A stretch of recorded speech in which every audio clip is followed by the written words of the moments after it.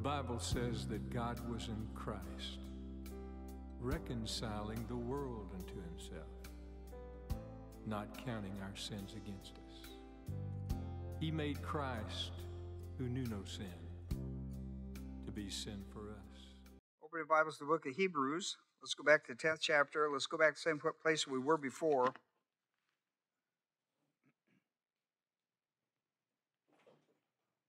Hebrews 10, 19 through 25. Tonight we're looking at 19 and 20. There's a lot of doctrines. What we're after is now we're pulling out doctrines that are, the doctrines of the church are superior to any other doctrines. And so what we're trying to do is show different doctrines and how they've been elevated, like forgiveness and redemption. And tonight we're going to look at a confidence in God's word. You know, it's okay that I suppose we don't have a great appreciation for the Bible we have. But we have a completed canon. Nobody else has had a completed canon before. Now, Old Testament canon was completed, but not a completed Bible. I mean, you realize the Bible we have covers Revelation from Alpha to Omega? That's amazing. Nobody had that. I mean, and so it's pretty unique to be able to have a Bible. And I'll tell you how much more it's unique is when you talk to missionaries on church fields where they don't have a Bible, and if they do have a Bible, it can't be read publicly and openly. Like I go to Chick-fil-A, I read my Bible. Right? You could. There are a lot of nations where you can't do that. It's against the law to have a Bible or to read it publicly. And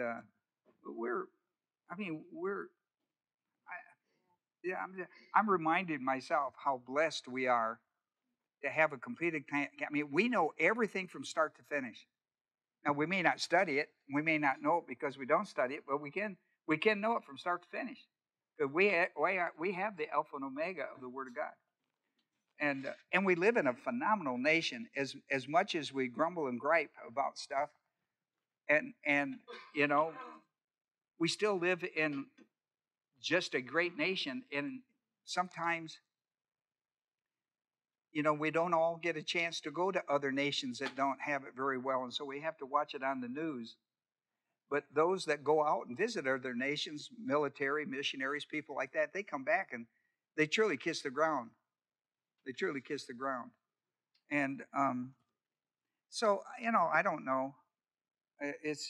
But here we are in Hebrews 10, 19 through 25 is one Greek sentence. One Greek sentence. We talked about that last time, but it is one Greek sentence. And it's not the longest one, but it's a long one. And it's just filled with doctrine. I mean, there's just no way to go speedily through this thing and do what the writer wants us to do. And that's to show the superiority of the doctrines of the new covenant over the old. So here we are, and we looked at 19 and 20 before, and I want to go back to look at the aspect of confidence.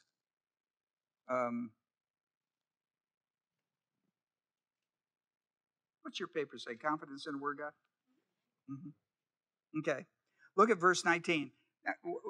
Tomorrow night, I'm going to go into the same subject. I'm going to show you some things I don't have time to do tonight about this. But he says, since therefore, brethren, we have confidence to enter the holy place. Remember, that's heaven, isn't it?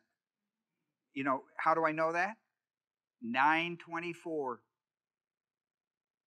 I know that because 9:24 told me that. Since therefore, brethren, we have the confidence to enter the holy place by the blood of Jesus, by a new and living way which he inaugurated for us through the veil, that is his flesh or body. And since we have a great high priest, now tomorrow night I'm going to go into 21, 22 and explain that aspect of it. But I'm interested in, since therefore, brethren, we have confidence to enter into heaven. Confidence. Because that's what he's talking about. Look at 9:24 for just a moment. For Christ did not enter a holy place made with hands, earthly, a mere copy of the true one, but into heaven itself, now to appear in the presence of God on our behalf. That's how we know that. So the confidence that we have, now look, you're never going to have confidence that you're going to go to heaven when you die unless you have confidence in your salvation. I'm talking about confidence now. You will go. But I'm talking about the confidence. I mean, as a pastor, I wind up with people that become critically ill, and everybody around them medically and everybody says you're going to die, and they give them a time, right? You see that? Now, that's a bold idea, isn't it? Because only God determines when you're going to die. And so sometimes they hit it, and sometimes not. Now, when they did it to my mother, they hit it right on the numbers. They said my mother had 3 months. My mother had 3 months. And that was okay with her because she wanted to live to be to 80, and she did, and she died. And so that was good. She went to heaven, and that was good, and she was confident about that, and that was good too. She had the confidence. And I tell you, that means a lot, doesn't it, Don? When you can sit with somebody and hold their hand and they're excited about leaving, going to be with the Lord, that's a pretty happy deal.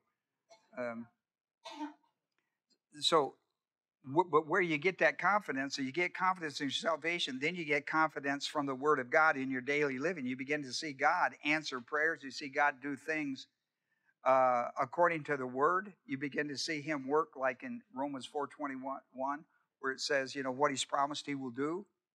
And you begin to see Him do that, then it builds your confidence, doesn't it? You know what builds confidence in some issues in your life is habitually having it done, doesn't it? As an athlete, I found that to be true. That's why practice makes perfect concept. After a while, it just, hopefully it becomes instinctively to you. The habitual part.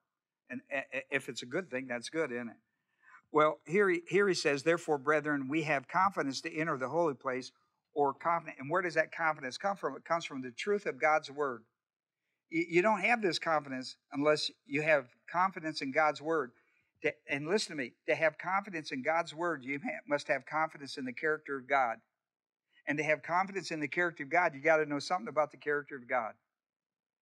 That He's omnipotent, that He's omnipresent, that He's omniscient, right? That He's righteous and sovereign and all those things.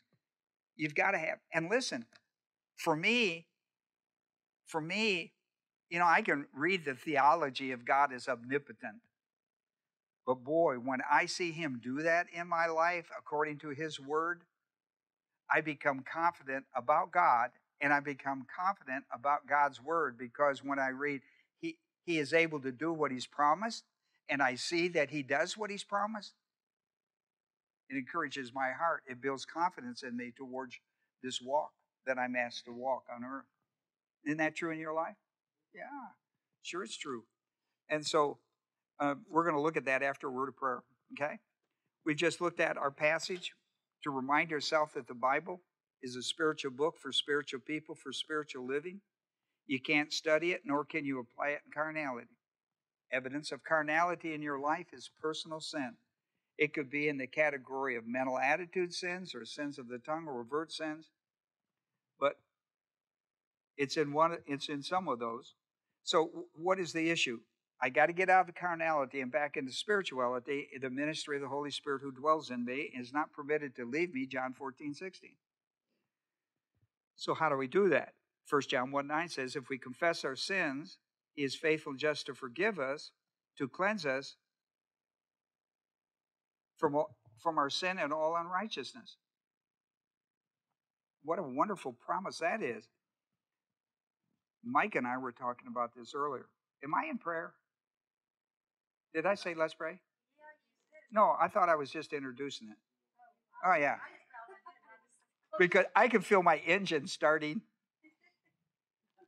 So, what do I have to do? I have to confess my sins, don't I? I have to confess my sin, 1 John 1:9. If I confess my sin, He is righteous and just to forgive me and cleanse me. Now, I'm going to give you a moment to do that now. Prayer. Okay, let's do this.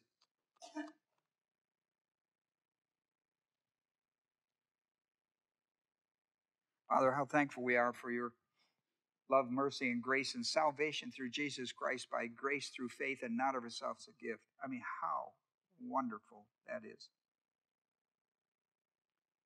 No wonder there are so many great songs sung by some great writers on that subject matter. Fanny Crosby and people like that. It's filled our hymn books up. Blessed Assurance.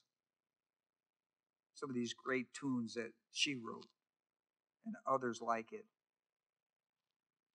Well, pray tonight, Father, we'd look at the subject of confidence in the Word of God about issues in our life, our issues in our salvation, issues in the Christian way of life, issues in dying. I mean, do you care about that too, Father? Yes, you do. And what do you care is that we have the confidence, the assurance, the blessed assurance that when we are absent from this body, we will be present of the Lord, not because of anything we've done, because of the work of Christ, who died for our sins, was buried, and raised from the dead on the third day. When we believe it, we receive it. So I'm thankful for that, Father, that it's by grace and it's a gift, and I'm thankful for that in Jesus' name. Amen. Well, the word confidence is kind of interesting. The English, there's a couple different Greek words for confidence. We'll see them tonight. This one is the most prevalent one for it. And you're going to be shocked to learn that it's probably not what you think. Because I think most people, all the emphasis is on your mind, confidence. The truth of the matter, that's not where the whole emphasis is in this word. It's a compound word. Look at the top of your paper. The word par on the front of that, parisia, is made up of two words. That first word on that is the par is not actually par in the root, it's pas. And pas, the adjective, means all. It is given an R because it's a rough breathing mark in the Greek language, and it's kind of technical, but it's changed to identify the next word, risia. Risia is an interesting word because that's the main vocabulary word. It comes from the word you'll be familiar with, rhema. Rhema. Rhema stands in contrast to logos. You have logos. Logos, for example, in the Bible, if you were talking about the Word of God, logos would be the whole Bible. Logos would be the whole Bible. Rhema would be what we're doing tonight. We're studying a categorical doctrine of it. We're looking at a specific aspect of the logos. You understand that? That's rhema. And rhema, in the Greek language, rhema deals with speech. Speech. It deals with speech. A specific speech.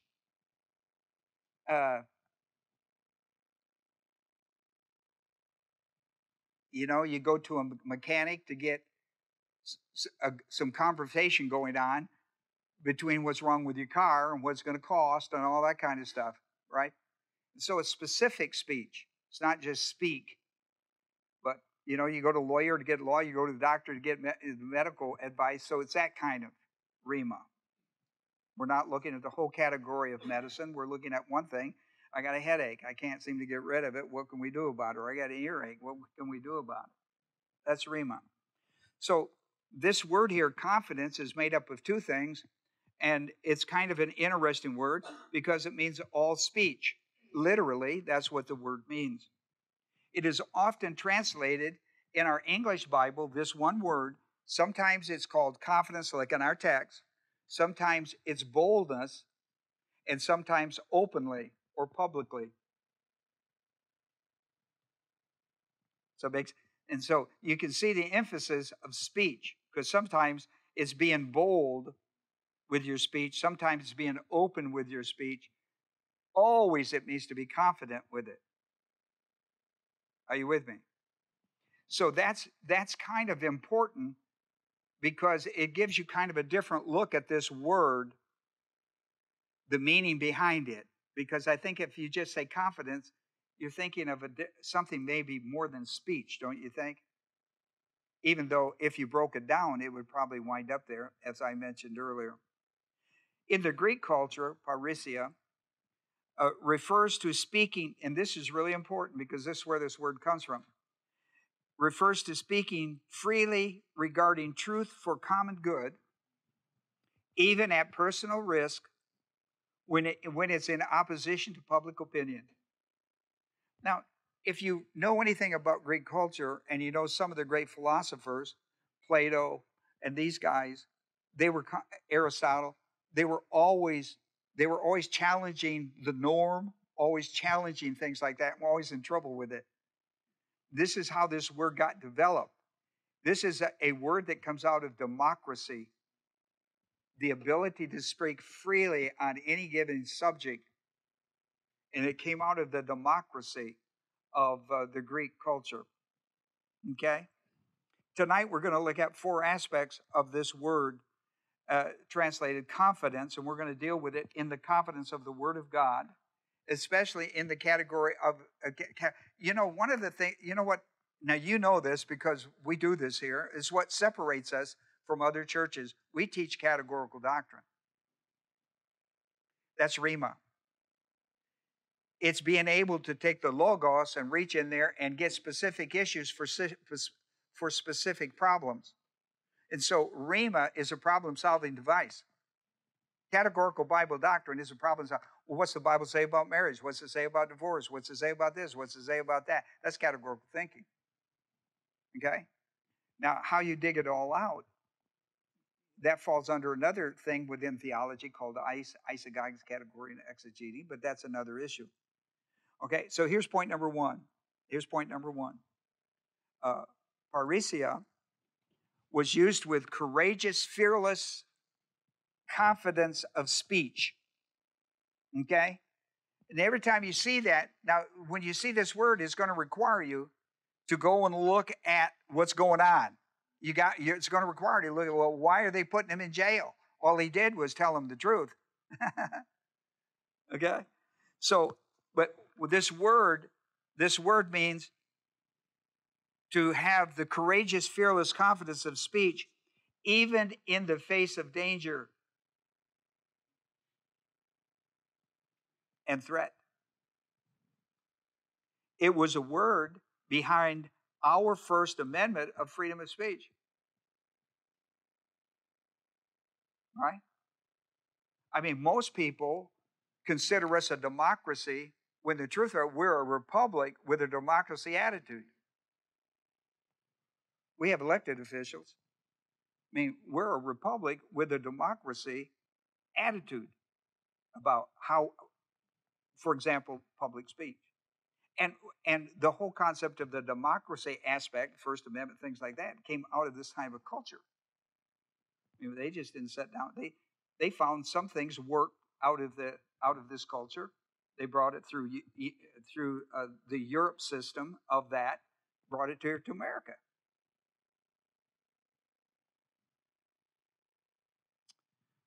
An example of parrhesia is found in Acts 4. I want you to go to Acts 4 with me. We'll flash through it. We won't study the whole thing, of course. But I want to flash through to show you the concept and how it's being used. And we find Peter and John in Acts 4. They were speaking to the Jewish people. We're still in Jerusalem, Judea. They were speaking to the people, the priests and the captains of the temple guard, and the Sadducees came upon them, being greatly disturbed because they were teaching the people and proclaiming in Jesus the resurrection from the dead. And they laid hands on them and put them in jail until the next day. In other words, they were preaching the gospel with the idea of being saved through the death, burial, and resurrection of Christ. But many of those who had heard the message, listen, isn't that funny? But many of those who heard it believed. I mean, they were telling them, shut down, shut up, and don't say that anymore. But many people were still getting saved. That's why you don't shut it down. It's because people are getting saved. Now, listen, when you go against that, you've got to be willing to take the consequences of the threat. If you're not, don't do it. Right? Because this is where the courageous, fearless confidence of speech is greater than the threat. Well, see, they didn't, listen, if they had talked and never had any people change their life, they wouldn't have cared. Now listen to me. But by the time we get to the 4th chapter, this preaching has took about a third of the priesthood into Christianity. And people were being saved by chapter 4. People were being saved by the thousands, not by the individuals. They were being saved by 1,000 and 3,000 and 5,000. And a large number of the priests were being converted. That's a threat. Listen, when the gospel's preached and nothing happens, nobody cares.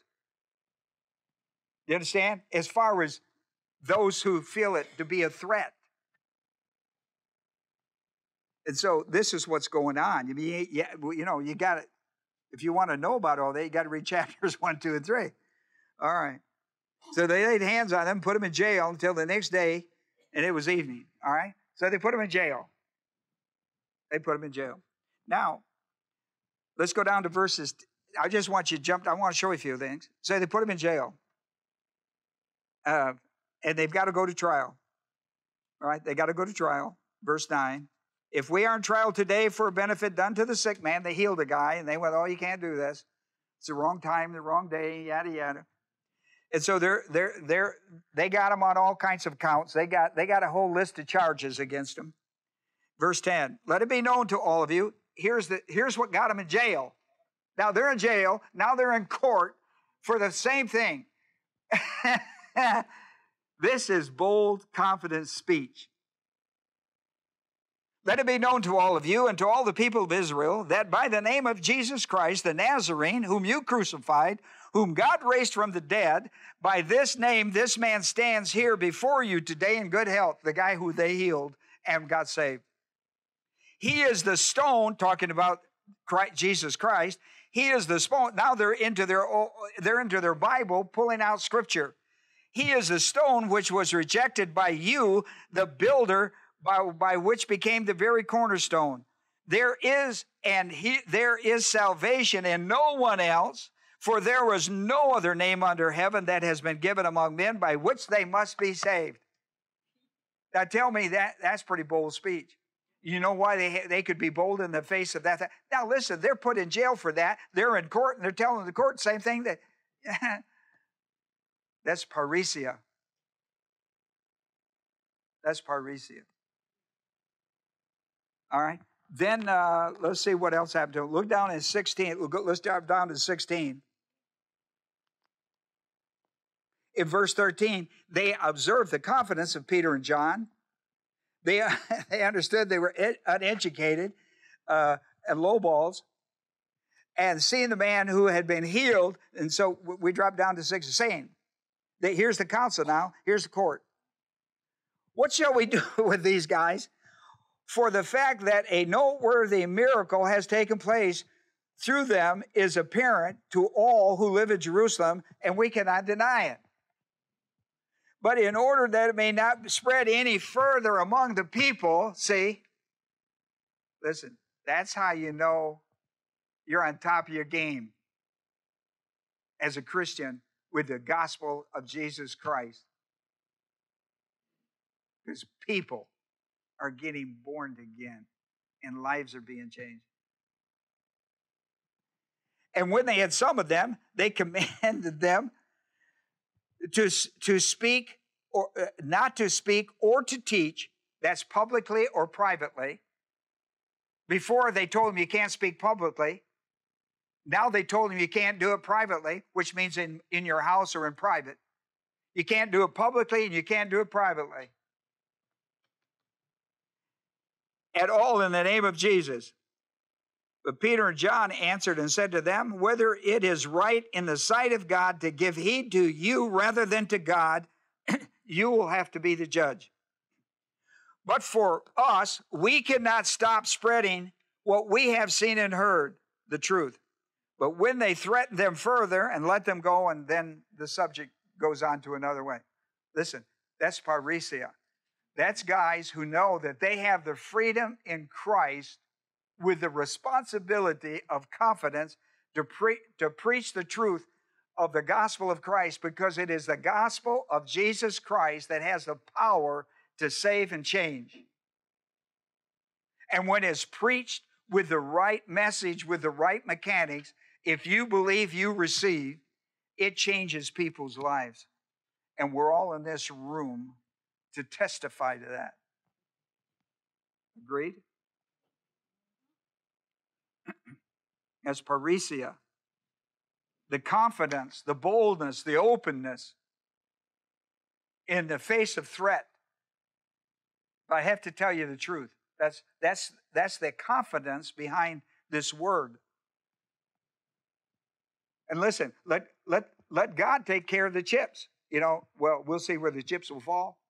Well, we'll just let God take care of the chips because He took care of everything else. Listen, the biggest thing that God has to take care of in your life, and everything else is small stuff, is your salvation. Once that thing is done, everything else is a shoe fit. If the shoe fits, wear it. It's a shoe fit. When He does the toughest and hardest thing in your life, He's got everything else. Hoo-ah. Right? Don't sweat the small stuff. Sweat the big stuff. You see, this is a powerful word, and Acts 4 is a great illustration when it says, now they observe, that's the religious hierarchy, they observed the confidence of Peter and John. Even when they understood that they were uneducated and untrained, they were still amazed at what they could get done with nothing going on. I mean, no education. I mean, these are nobody from nowhere. And they're turning our city upside down.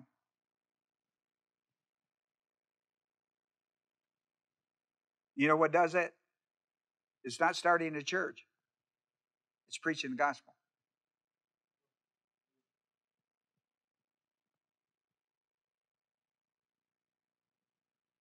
Okay? I mean, you preach the gospel, the church will start. If you don't preach the gospel, church won't start. It's the church of the born again. You got to have born again people. And I talked to a guy the other day, out in Moody. Talked to a guy, got saved, and when the Bible says newborn babes desire the sincere milk of the word, you need to be refreshed in your soul to see that. I mean, that guy would have stayed with me. I mean, I thought I was going to have to take him home. It didn't matter. He wasn't interested in no 15-minute sermon. He wasn't interested in no 20-minute sermon. He was interested in getting answers. He was so excited. And I went, oh, man. Oh, man. It's being able to feed that baby that's just alive and just full of life. You can even smell the life on a baby, can't you? Nobody has a smell like a baby. Right? It's the smell of life. That's what it is. I mean, you can smell life on the front side and death on the back. Yeah, you can. Yeah, it's the darndest thing. And listen, when you see that newborn babe in Christ, I mean, you can just, I mean, his enthusiasm just puts a sweet aroma in the room. It just fires you up. Anyhow, I'm not telling you anything you don't know. I'm just telling you something you know. Here's a great passage we quote it all the time and don't understand the conditions that it was quoted in. Acts 4:12.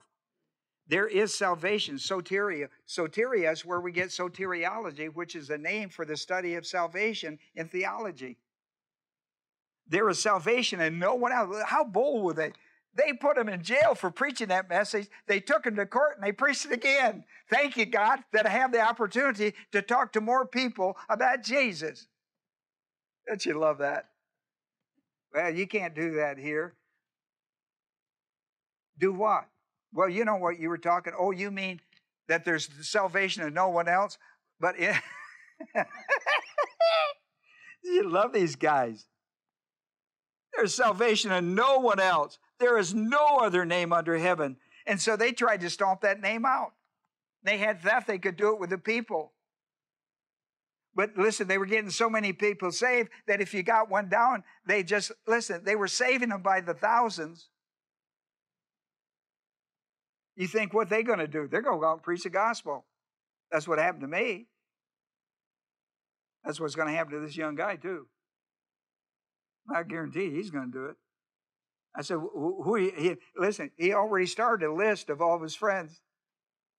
Didn't you? Don't you remember when you did that? As soon as I got saved, I started making a list. I wanted to go and tell every one of my friends, my family members and everybody. I made a list of everybody. I didn't want to miss anybody. I wrote them down. And eventually we got them too. But it took us longer than I thought. It took me longer than I thought. What a wonderful verse. What a wonderful. This is the young church on fire for God, Gary. On fire for God. Listen, your fire should never go out. You should be stronger in your fire for God as a mature believer than you were. These guys are still, they're still in a growing stage, aren't they, Peter and John?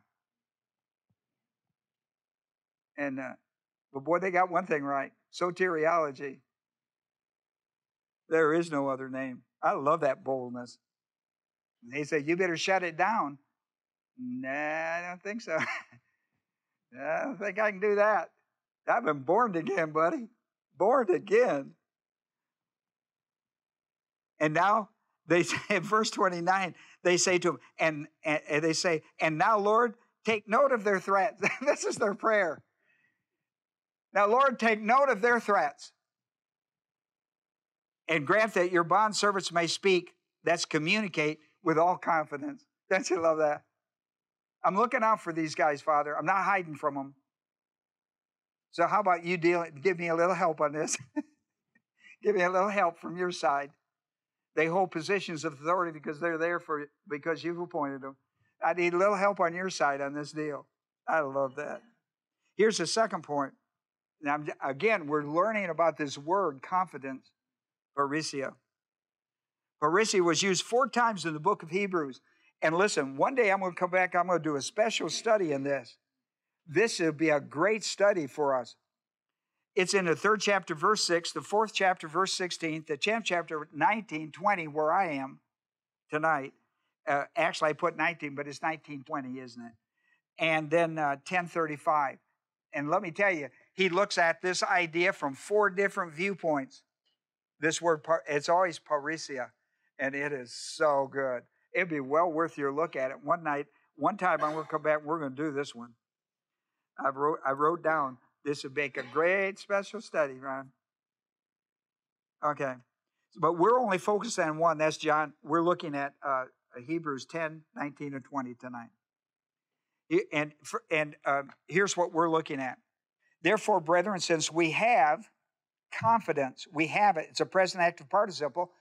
Listen, you know something about confidence? You have it, and the only way you can hold it is when the opportunity comes to exercise it. You have confidence. But listen, the real test is not that you have it. The test is, will you exercise it? See, Acts 4, right? Will you exercise it under threat?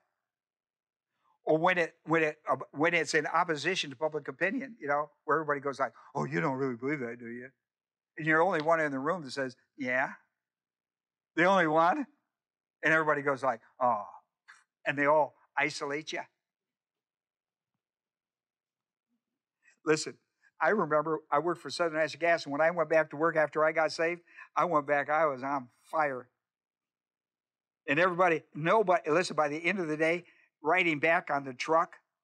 On the back of the truck, riding back on the back of the truck, no one would sit with me. I sat alone because everybody who sat by me, I told them about Jesus Christ. And listen, that message has not gotten old. Horton says if they step into your 6 feet, that's for sure. Even a lion would eat you in 6 feet. If you stepped in, even a lion would eat you in his 6 feet. So I live by that motto. And of course, he says, we have confidence to enter the holy place, talking about heaven, by the blood of Christ and by the body of Christ. That makes the Eucharist important to us in the church, doesn't it? This is a reference to confidence in categorical Bible doctrine, this idea of entering heaven at death. In Hebrews the 9:24, we know that's what he's talking about. For Christ did not enter a holy place made with hands, a mere copy of the true one, but rather into heaven itself, now to appear in the presence of God on our behalf. The word "for" means on our behalf. In 1 John 2:1, it says that one of the things he does in session, seated at the right hand of God the Father in heaven, is be our advocate. Listen, I don't know if the boys knew that, but John sure learned it in Acts 4, didn't he? Because who wrote this? Who wrote? Peter and John are in Acts 4. Who writes, he's our advocate? Right? John. And what did he pray going out of that meeting? Father, you got to deal with this group over here. And then God developed a whole categorical doctrine on John's behalf of that we have an advocate in session, always in session on our behalf. Didn't you love that? That's for you can be bold. You be bold. Listen, the word advocate, John says the word advocate means you're covered. Don't you love that? Throw that threat away. Listen, they put the muscle on him, they put the word on him. They put the muscle on him, they put the word on him. They put the muscle on him, they put the word on him. Is that not simple enough? That's all you do, is you put the word on him. You got no other reason to be there. It's not muscle against muscle. This is the power of the word. Listen, and the power is in the word.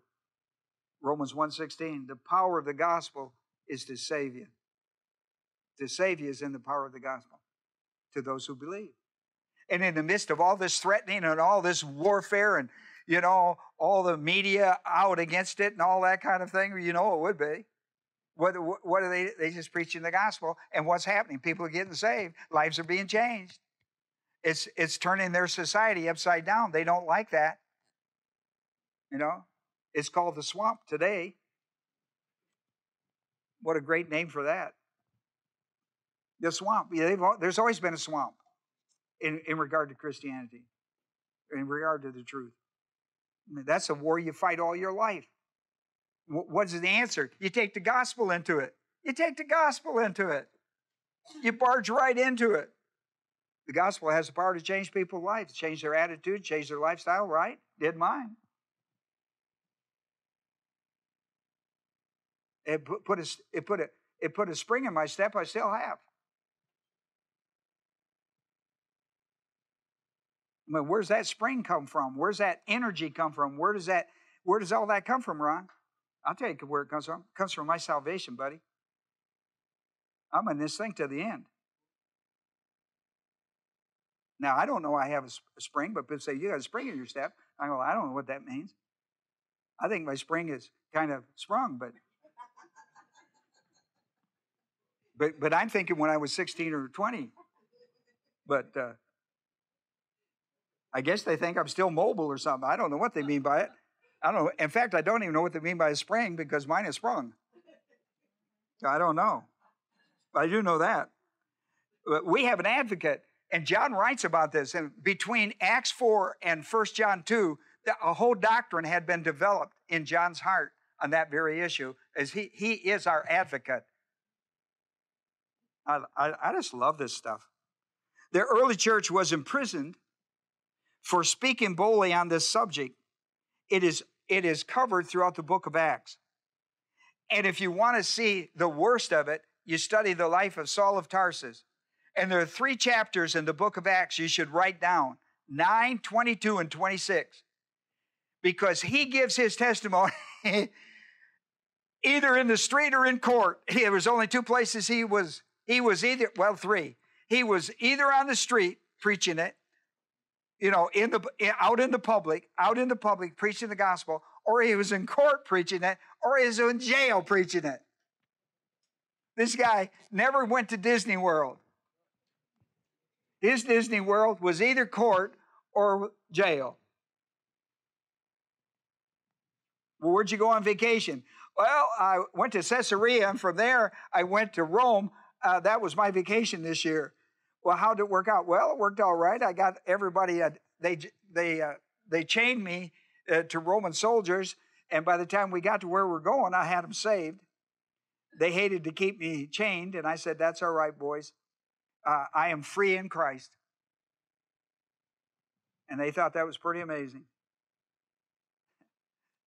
Oh, you say, well, he was an apostle. Oh, yeah, no, he wasn't. He was born again. Oh, you say he was the Apostle Paul. Yeah, sure, right. He was Saul of Tarsus first, don't forget that. What changed him from Saul of Tarsus to the Apostle Paul, the beloved Apostle Paul? What changed that guy? He'll tell you in a heartbeat. The gospel of Jesus Christ. Christ came and died for my sins, was buried and raised from the dead. When you believe it, you receive it. It's the only way you get it, too, by the way. The rest of it is gobbledygook. All right, so listen, just for example, I'm not going to go anywhere tonight anyhow. So let's go to 22. I'm going someplace, but I'd probably go where I thought. Acts 22, 15 through 22. Now, Paul's going to do this. He gets saved in 9, and then his story is in court from that point on, 22, 26. He gives his personal testimony. That's what it's about. And here we are in 15. I just pulled part of it out. It's well worth your read, however. In 15, he says, "For you will be a witness for him." He's talking about how he's in court before the Jews. He said, "This is how it turned out. You will be a witness for him to all the people, or to all the men of whom you have seen and heard. And now, why do you delay? Arise and be baptized." No, let's see. I want to go 15. Well, I'll stay on it, 15 through 22. Be baptized and wash away your sins and call his name. And it came about when he's giving his testimony. "And when I returned to Jerusalem and was praying in the temple, I fell into a trance, and I saw him saying to me, 'Make haste, get out of Jerusalem quickly, because they will not accept your testimony about me.' And I said, 'Lord, they themselves understand that in one synagogue after another, I used to imprison and beat those who believe in thee. And when the blood of thy witness Stephen was being shed, I also was standing by approving and watching out for the clothes of those who were slaying him. And he said to me, Go, for I will send you far away to the Gentiles.' And they listened to him up to this statement. And then they raised their voices and said, 'Away with such a fellow from the earth, for he should not be allowed to live.'"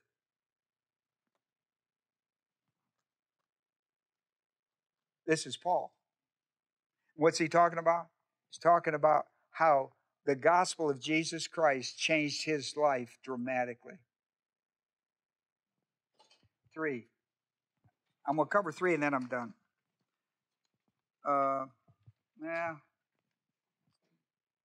Let me cover 3. The only way into the presence of a holy God in time and eternity. Now, it's important, time and eternity. Only way to enter into the presence of a holy God in time or eternity, or as well as eternity, is through the blood and the body of Jesus Christ, removing the sin of the world. You know that John, like I wrote down here, John 1:21, behold the Lamb of God that's come to take away the sin of the world. Or 1 John 2:2, he is the propitiation for our sins, and not only for our sins, but the sins of the whole world. You know what this goes to, the new and living way. We did our last study was John 14:6. You remember that? John 14, maybe on your paper, is it? John 14:6. And then Hebrews 10:20, where it's listed again, right?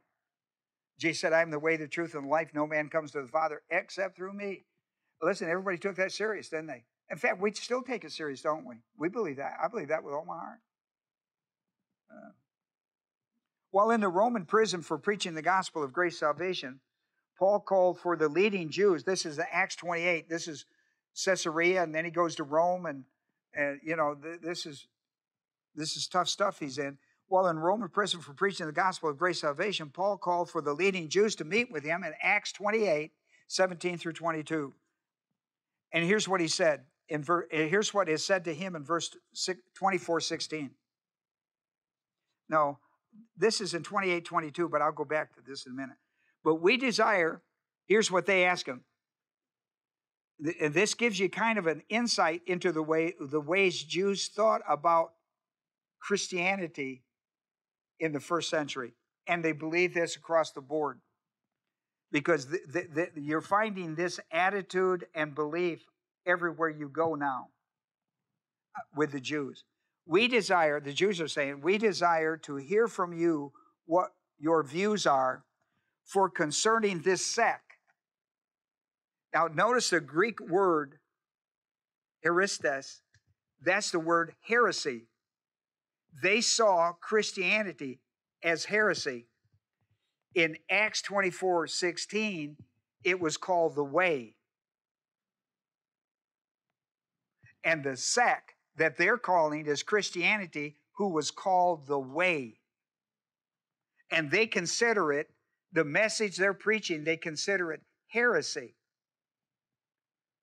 It says, we desire to hear from you what your views are for concerning this sect. It is known to us that it is spoken against everywhere. In other words, the Jews, that is Jewish thinking across the board, everywhere. They have spread the word like wildfire that this is an opposition to them, to the Jewish faith. In the enemy, he's just is mean, isn't he? Acts 28:28. Therefore, let it be, that's a command. Notice that's an imperative. Therefore, let it be known to you that the salvation of God has been sent to the Gentiles because they will listen.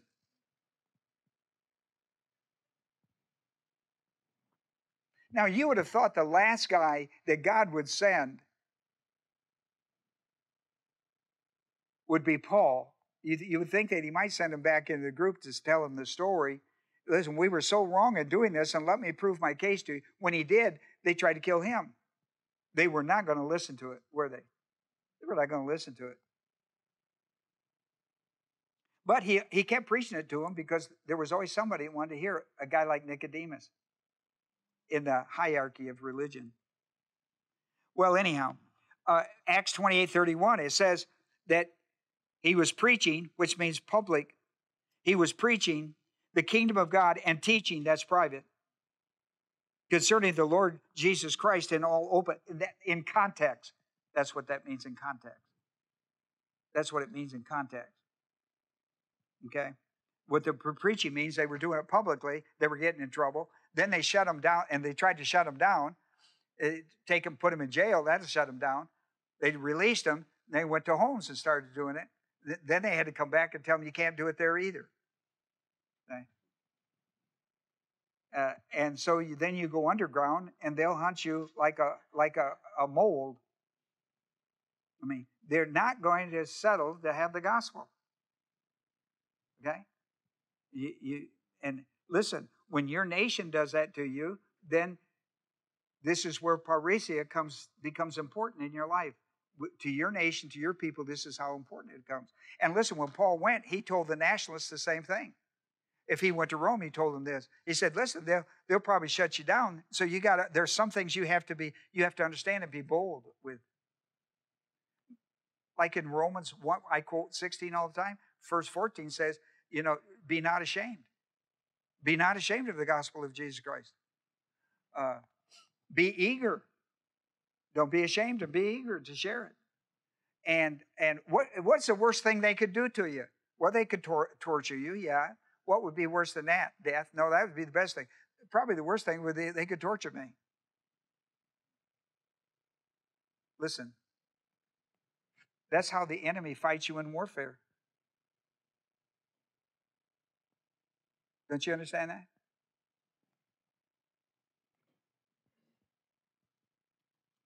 They did Jane's dad. They did Jane's dad.